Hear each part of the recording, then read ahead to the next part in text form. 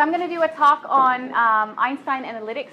I've called it Genius Dashboard. It is a dry run from London's Calling. So yeah, hopefully, if you're there, you can come again if you want to, or see something else.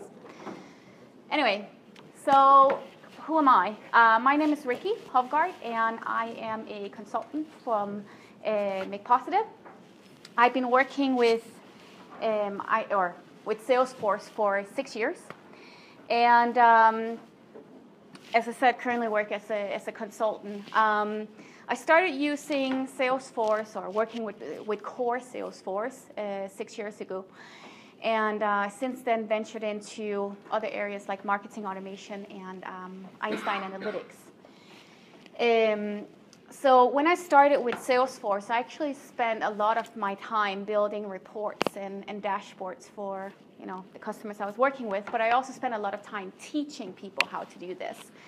So when Einstein Analytics was introduced, 2.5 years ago, I jumped on the opportunity to work with it, and I've since then helped other companies get ramped up on Einstein Analytics. So I kind of want to share my experiences with you today and hopefully help you get a head start on creating some good dashboards. So first of all, what is Einstein Analytics? Some of you might have heard Wave Analytics before. It's basically the same thing. It was rebranded in, I think, 6 months ago. So it's Salesforce's advanced reporting tool, or should I say platform, actually, because you can do a lot more than you can do in operational reporting. So it's an add-on to your core sales and service cloud, and it allows you to bring in Salesforce data as well as third-party data, and slice and dice your data on the fly. And I actually want to say that it's a little bit more than just a dashboard. It's actually an analytics app which allows you to really explore your data easily. So when I started out with Einstein Analytics 2.5 years ago, my dashboards were not very well thought through. So this is actually taken from the training session I attended 2.5 years ago. And as you can see, it's not, doesn't have a clear intention. It doesn't really tell a story. Today, I'm doing it a little bit differently. So hopefully you can see that it's a little bit more structured. And what I try to do is actually guide my users to get a story out of the data. So in my 2.5 years with Einstein Analytics, and even if you say the 6 years, I tried quite a lot of different things. I tried to switch off the graphs, try to change fonts using different selection options. I've even modified the JSON and SAC, which kind of see how you can make a good dashboard. And so I want to take my learnings and share them with you here today, because I think at least I found my way. So we can always discuss if it's the best way. So as I said, my intention is to kind of give my best practices in terms of designing some user-friendly dashboards, and hopefully you can take those and create your own user-friendly and highly interactive dashboards. I believe this is possible with 3 principles. So the first one is target your dashboard to your audience. The second one is understand what answers are being sought in your dashboards. And the final one is to calculate and compare numbers without using any code. So the last one is a little bit of a lie, because today I'm going to show you a little trick that allows you to go into the code, but very easy, and actually see how you can let the engine do all the work for you. So I'm going to go into each one of these in more detail. I will be using a dashboard I've designed it's using some free data on the San Francisco bike share to kind of illustrate my points. Cool. So creating dashboards is very easy, even operational reporting in Salesforce, but also in Einstein Analytics. But that doesn't necessarily mean that they're they're meaningful. I know you're developers, most of you, but I'm sure you've all opened up a dashboard, right? And how many of you, when you open up this dashboard, have an experience where you actually didn't know what you were looking at? Yeah? I mean, me too, at least. I've seen a lot. And I kind of have to go into the nitty-gritty and understand what I'm seeing. But some of the questions I often have is, am I looking at a dashboard with pipeline for the next 3 months, or is it for the quarter? Are my cases open? Are they closed? And if you have to, ask those questions if you're not sure, the likelihood is your dashboard is not actually being used for anything.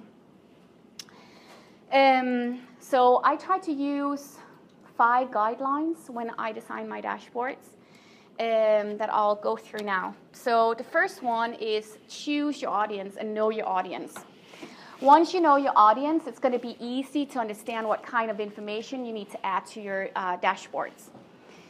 For instance, if you're thinking about a top management dashboard, you probably want to have an overview of the performance, where if you're looking at a dashboard for your sales reps, you want to have, they're more interested in their individual performance and how they're doing. So if we're looking at my dashboard here, my intention was to do it for the San Francisco planning department, the employees there. And I want to give an overview of how the uses of the different bikes are and how the weather is influencing that. So the second principle is to make sure that your dashboard is readable at first glance. So what I try to do is make sure that you describe everything that you're seeing and also try to group data into different categories. So if you're looking here, I actually have split my data up. So it's very clear that you're looking at a overview dashboard containing information on your trip and also on the weather. So also within each of my widgets here, I try to make sure that I name them. And if you had any predefined criteria, let's see, we're looking at maybe a planned trip versus completed trips. You want to make sure that you put that into your dashboard. You don't want to make assumptions that people know what they're looking at. The other thing is even within my numbers, I have included an indication of what you're looking at. So for instance, with my average duration, it could have been in hours, it could have been in minutes and seconds, but here I'm actually specifying directly what you're looking at, so I'm not causing any confusion for the end user. One of the things that I always ask myself when I design these dashboards, it's very simple advice, but I always go back and ask, would my grandma understand what she's looking at? Because if she does, I've done a great job. If she doesn't, I probably have to go back and make some changes. And I think it works in any scenario when you're talking about user interface. So the second principle is know what is important on your dashboard. So, and then you need to afterwards guide your users to it. So for instance, if you look at a dashboard, naturally you will start looking at the graphs first. And that's, the key point on your dashboard, right? So that's okay. But if everything is popping, it's going to be hard for the eye to focus on, everything at once, and you kind of get a little bit confused. So what I do is I make sure that I play with some containers, I play with text, size and color. And one of the things that you can see here is that whenever I have my main headings, I've actually made them in a bigger font, and I've also made them a little bit darker. That way they're, leading to the eye first. But then all the supporting text that I have to my numbers and to my widgets, I make the text smaller, and I also make them a little bit lighter in the color. I also try to guide, even within each of the widgets, I'm trying to guide what is actually belonging together with the use of lines. The fourth one is to make sure that you use some relevant graphs. So there's a lot of different options within Einstein Analytics, and with every release there's even more. So have a look at whatever works for the data store you're telling. So if you're looking here at my popular hours of the day, I could have chosen to use a pie chart, but if I did that, I have 24 values, and it's going to be hard to actually see what is what and compare from each time slot to another. So instead, I've chosen a bar graph, and that allows the user to easily see what is the peak hours of the day. Last question. Yes. I remember with old Salesforce dashboards, there used to be some advice around vertical versus horizontal charts and how the eye sees things. Have you got any recommendations around that? Again, I think it comes down to how much data. If it's only a few, I tend to do the vertical one. But if it's a lot of values, I do the horizontal. Sorry, I'm just switching around. Yeah. Okay. So that would be something that I would consider. Here, also in terms of space, and it's just easier to compare. This is also how you're used to seeing it. So, yes. And I did not switch, just see where I was. Final one is to make sure that your dashboard is consistent. So when you start playing with this, you're probably going to change the design a little bit. But try to make it the same every time. So if you have your date selections up in the top right corner, then keep them there. If you always have something key metric on the left side, then keep them there as well. The reason I'm saying this is we're all kind of creatures of habit. So when we start getting used to something, we just kind of do it we don't even think about it. So a good example is, think about when Lightning was introduced. I'm sure I'm not the only one in this room that got really confused. That's kind of the same feeling that we're triggering within users when we're trying to change the design. Okay, so Einstein Analytics is quite powerful when it comes to data and exploring your data. You can slice and dice it on the spot. And if we already talked about how we should know our audience, we should know who we actually talking the dashboard to. That also means that we know what questions they're going to ask. And if we know that, why not accommodate for that within our dashboard using different filters and selection options? So within my dashboard here, I've anticipated several things. The first thing I have is that my end users, they want to be able to see the dashboard within different time frames. So in operational reporting, I could have created one for this month, last month, and so forth. That would take up a lot of space. But here, instead, I've decided to just introduce different selection options up in the top right corner. And that way, the end user can choose specifically if they want to look at this month, last month, and you're saving space on your dashboard, but it's also becoming more flexible. They can choose for a specific time frame where there was an event in the city or something like that that is going to maybe have an impact. The other thing I anticipated is that my end users want to see how the trips was affected by the different trip types. So was it by one-off trips, so casual trips, or was it annual subscriptions they were doing? And how did that actually affect my data? So the way I've done that is I've introduced a toggle option, and you can just select one of them, and data switches on the fly, or you cannot choose any of it, and then it will also give you information. So that's up to the end user. And again, another thing I've introduced is another toggle. This time, I'm interested in, or I know my users want to look at the most used and the least used stations, both start and end stations. So I could, again, introduce 4 different graphs, but instead I've taken 2, and I introduced a toggle for each one of them so you can switch between the most used and the least used. A fourth anticipation is when you start working with your dashboard, you probably also want to trigger something within Salesforce. So why not introduce actions? So you can actually enable this, and that allows, so when you're exploring your data, you find out, oh, I actually want to create a task, or I just want to see this specific record. What's going on here? You can enable actions, and you then have direct access into Salesforce. So you don't actually have to go in and search for it there. So that's really cool. All this is basically enabling the end user to make powerful decisions and kind of look for their own answers, and they don't come back to you and say, oh, now I need to this, and what about last month, and so forth. So it's giving them a lot of power and also enable them to make better decisions. Yes? Can you customize those actions yet? Is it just a master set you pick from? I think you can create your own, and then also you have the option of doing bulk actions where you can do some very fancy stuff. That's not me, but some Apex and Visual Force. I'm not sure if Lightning Components is part of that, but then that would pop up, and then you can do it on bulk items as well. It let you use Lightning Components. It didn't? The bulk action stuff that only gives you the option to select Visual Force pages and process it that way. Yeah, I'm hoping. Yeah. Well, to be honest, when I look from when I started 2.5 years ago till now, the training I received back then, I'm not using any of it. The platform has really changed, and every release you're seeing some major changes as well, especially since summer a year ago. So. Well.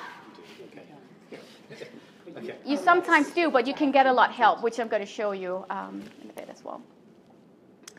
So yeah, just remember when you start using these. Okay, something disappeared here. Oh well.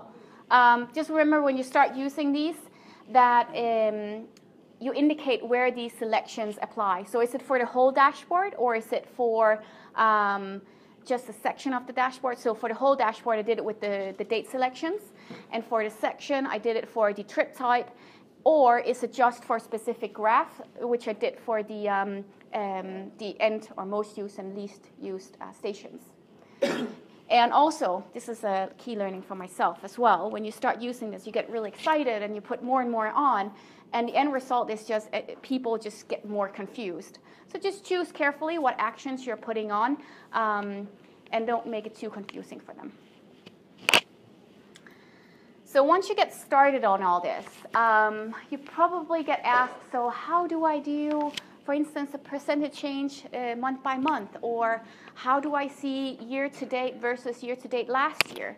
Some stuff that was a little bit difficult to do in standard reporting, if even possible. Here, we can do it on the fly. And we can use compare tables to that. So I am going to sit down, because it's a little bit of effort. And then let's see here. Hopefully we can get the demo up.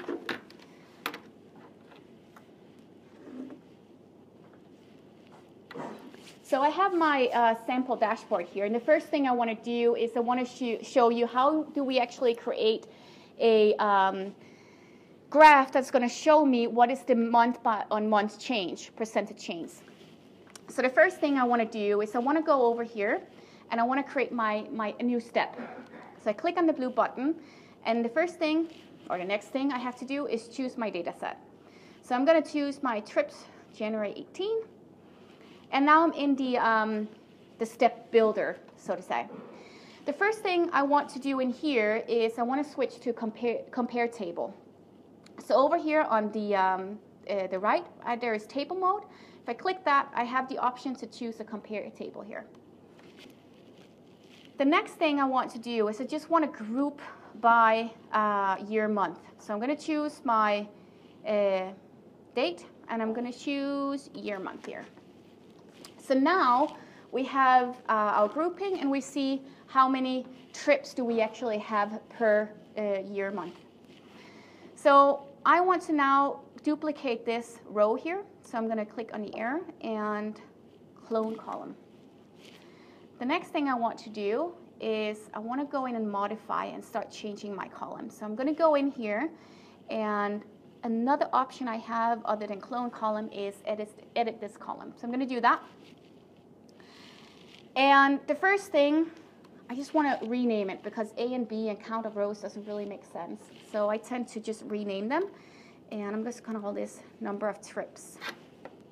That's all I really want to care to do in this one. I do have to remember to hit apply. I'm going to do that. And then there's this error where I can switch over to my B column. So now I'm in the column there where I actually want to do my calculation.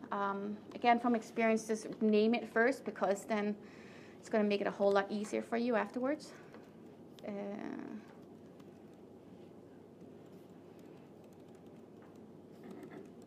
Change.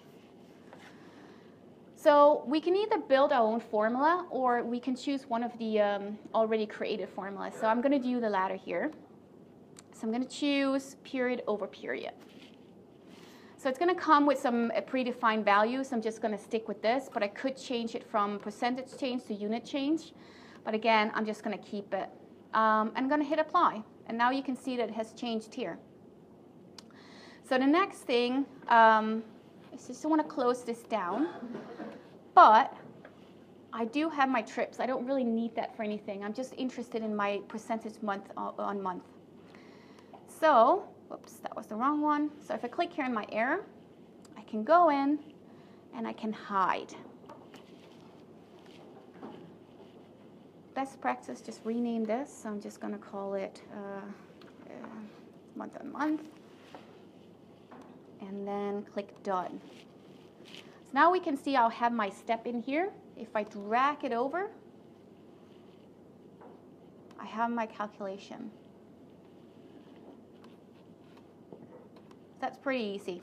Now, it doesn't really look that nice, right? It's just a table. I can take the same one and I can drag it into a chart widget, and it just, uses the same information but portrays it a little bit more pleasing. So that's how you use compare tables to do a simple calculation. The next thing I just want to show you is how can we then do year-to-date versus year-to-date last year.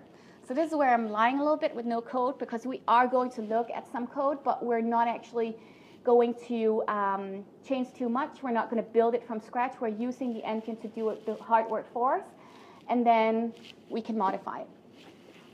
So just as before, I'm just going to save. This is my habit. So save. Just as before, I'm going to click on Create Step. And I'm going to choose my data set. And I'm in the same area. So just as before again, I'm going to choose a compare table. And that's it. So I want to now go in and make sure I have 2 rows. So I want to have first my year-to-year, or year-to-date. And then I also want to have my year-to-date last year. So I'm going to click on the plus, count, and row. So it's kind of the same thing as before. I could have chosen to clone it as well. So now, go in and add a filter. I'm going to choose year-to-date. Instead of having absolute date range, I'm going to choose relative to now. And I'm going to change it to days. Just going to go back to 7 days before and then to now and add. For the next one, I'm going to do a filter as well. And I'm going to switch to relative to now as well. I'm just going to keep years. I'm going to drag it to last year and then add. So now we have our filters applied here. Now if I switch to SACL mode here, which is the code language they use in Einstein Analytics, I get actually the whole logic behind. Now what I can go in and do is, instead of modifying everything, I'm going to say, well, 7 days ago, I want to delete that, and instead I want to have current year. If I can spell. So now I have current year to current day. And in the second line, I'm going to do the same. So I'm going to have 1 year ago, but instead of 1 year ago, I'm going to delete that. And then I'm going to have current day minus 1 year. The second thing, we have A and B. It doesn't really look that nice, so I can go in here and rename it. So I'm going to say year to date, and then year to date last year. And I'm just going to rename my step while I remember it. So, and then I can run my query. There we go. So now you can see it's actually done my calculation down here. Can you zoom in? Let's see. I'm trying. That doesn't work, so let's do that one. Yeah. I just have to zoom out a little bit because my done button has disappeared. So it's here. Hope so works. So I can go back here and I can change it to SACL mode to actually choose a graph instead. And now you can see I have it on two axes or two different graphs. So I actually want to combine it. So quickly I can go in and modify it by the properties, say bar chart, single axis. There we go. I'm going to click done. Now it's here, so I just prepared down here that I can pull that in. And you can see it's looking a little bit weird. That's actually because I have a filter up here. But if I want to say it shouldn't depend on the filters that we define otherwhere in the dashboard, I can go into the step section, click a checkbox, boom, done, preview. And that's it.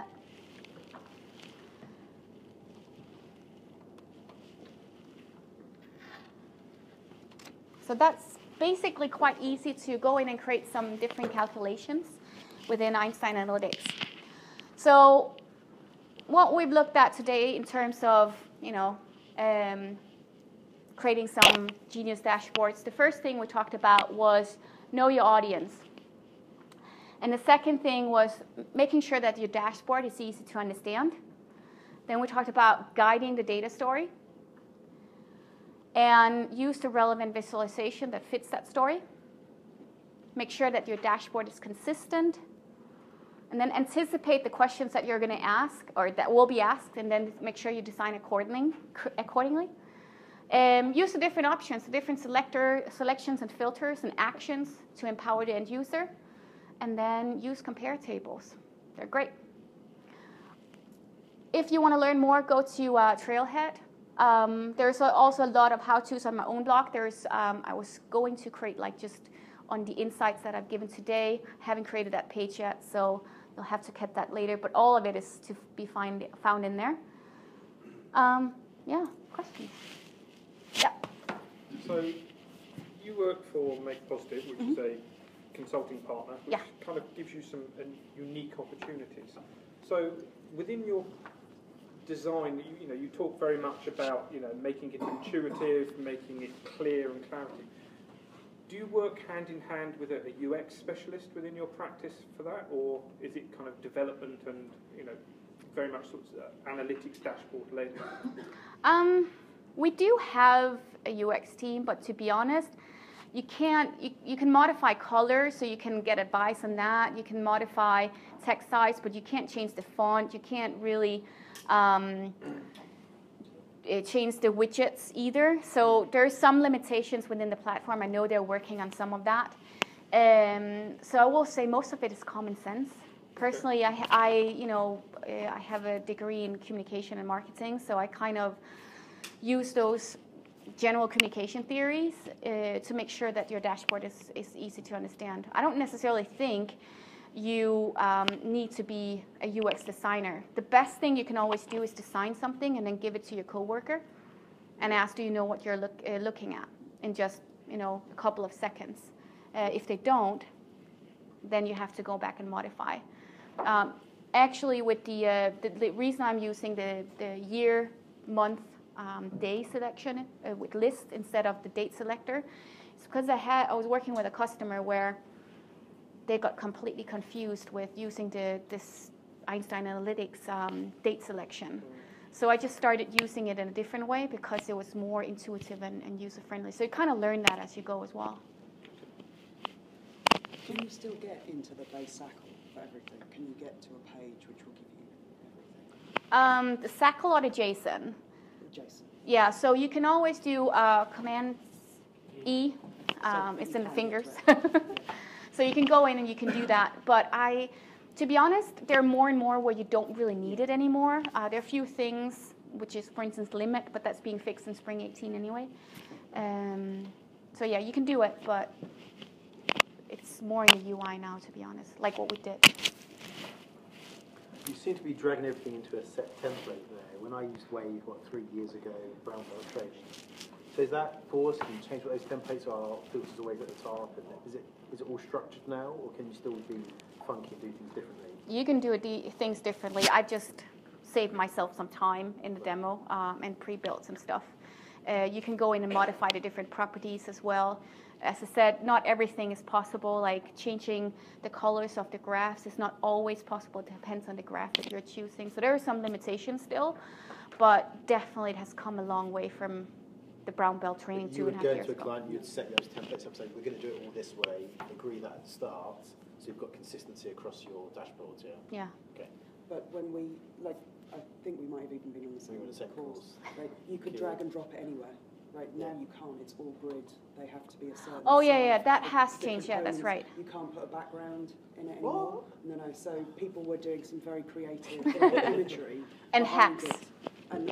But there would be a UX person involved in that, and they would design like a backdrop, which would lead people through a story. So originally, I saw some very beautiful dashboards. You can't, as far as I'm aware, you can't put any background images. Well, you can put some things in, and I think, I believe you can. Okay. But I think if you look, the best example to actually look at really cool dashboards is if you download the learning app from App Exchange, which is a Salesforce product, and it teaches you how to do bindings and which graphs to use for different things. It's actually really cool. Yep. But it's a dashboard. Yep. And it doesn't look like a dashboard. I don't know, Nick, if you would agree. You saw it as well. I think the aim of some of this stuff is really to try and get people away from thinking of them as dashboards and thinking of them more as standalone apps. Yeah. So it's a way into your Salesforce data, but also a way to do other tasks and stuff as well. And you can, and because you don't just necessarily have a view of your own data in CRM, you can feed your external data set stuff in there as well. You can join data sets together. You can do all kinds of stuff. So they can be a lot richer than just a operational standard. Because the last time I used it was when they'd moved the grid, and then you couldn't do all the background. So in some ways it made a significant step forward in usability, but a back step in terms of making it sticky. Yeah, I think that's the thing. I think but I think there is support for background images and stuff now. The only thing. You're still kind of you're tied down to fonts, and you're tied down to languages as well. There isn't language support and stuff yet, is there? Have they sorted out currency? There's they haven't language either. No. It's a big on the the idea, but it hasn't been fixed. So we'll about currency eventually. but you can put pictures in backgrounds. The only thing I'm a little bit in doubt of is that when you do that, can you put, because you can't put containers on top of containers, so there's some really annoying. Which you could do in the old one, and you can't do that, but there's still the background option. I just think you have to set it on the dashboard itself and not on the container. So that's the thing. Thank you. Just to make sure I'm not monopolising it. So this one's a bit more of a specific one. I haven't explored the analytics product yet. But within the sort of traditional on-platform classic dashboarding, one of the in the core. Yeah, the real sort of old school stuff. Yeah, okay, cool. No lighting, nothing complex. So this is kind of what I'm lumbered with at the moment. One of the biggest challenges we have at the moment is that on a dashboard, you can say view dashboard as this person. When they click through to the reports, it doesn't let them do that. It reverts back to running in the context of the current logged in user. Are there similar sort of capabilities within analytics of changing that user context? It works a little bit differently because the classic reporting, it takes you from a dashboard to a report. You don't really have the concepts of reports in Einstein Analytics, so it doesn't actually take you to that. But you have the option of using some SOCL steps. Now it's getting a little bit more advanced, but you can do some SOCL steps to look at who is the user that is logged in, and then you can bind that down to a step. So you can bind it into a filter, for instance, so it pre-default to that. And then when you change the dashboard, when you have the link to go to another dashboard or to a lens or whatever you want, then you can keep the settings that you have already. Okay. So you can do it that way, but it works a little bit differently. But there is a data security model, but it's different to the way Salesforce works. But you don't expose the grain level data. Right. Okay. You're working at a high level, and then it's okay if people know everyone at a certain postcode. So they don't know the names of those people. They just know how many people are in Bromley or how many people are in South West London. But it comes back to how you design your data set, because if you do have personal data in your data set, yes, you will be able to see it, unless you set the security predicate. But that's on a row level and not on a column level, so you have to be aware of that. There's certain ways you can say, when you set up the data sets, originally you have the option to set security predicates on the actual objects themselves, so you can set them to use the sharing, like how the objects are shared when you pull the objects in, so that whoever's running it doesn't pull in things they shouldn't do. Then you've also got data set level security predicates, which are like a filter, which work like a filter, so you can use conditional statements and stuff in there to say, like, if the person is this user ID, or they've got this checkbox checked on their user record, then they can see this row in the data set, but it is row by row. So. But there's also support for role hierarchies as well, so you can actually have another column in the data set. It's a flattened version of the role hierarchy, so that say like for that particular row you've got the manager, and the manager can see all the people under them, so he can see everything in that way, whereas for particular people they can only see their data. In that way they can't see the manager's data, for instance, at the same overview. But yeah, there's there are different ways of doing it depending on what your goal is, and also the amount of data. There's a lot of things you need to consider. So yeah.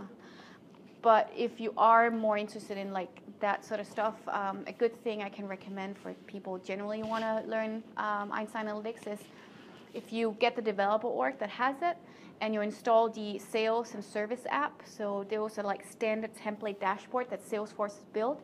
There's actually some quite heavy, both SACL and security predicate and role flattening and all these things going on in the dashboard itself, but also the data flow that's bringing in the data. Yeah. Oh. It was just a couple of points from the conversation before about backgrounds and stuff. So there was a case where I found a Venn diagram background, put it on a container, and then just filled it out with number widgets. So it looked like a Venn diagram. So you can do that kind of format. Okay, cool. And then on currency, there was someone from Salesforce that had created an Apex code that essentially took. So we implemented it on an internal project when I was working at Deloitte. Essentially, from the objects, it creates a column. It creates a data set within Einstein of, say, amount in every currency that you have in your org, and then essentially just created a static step of all the currencies, and then manually bound it to each one to switch between the currencies. Okay. So there are ways of doing it. But a little bit of a yeah. One thing I've seen done as well in that regard, so which is not so heavy on the code, but is make sure you have the currency value in the data set, and then you can do a list selection or a toggle selection depending on how many you have, and then just make sure that one has to be required. So you have to require one selection, and that way you at least you make sure that the aggregation is not wrong. So, yeah. Cool. Thank you.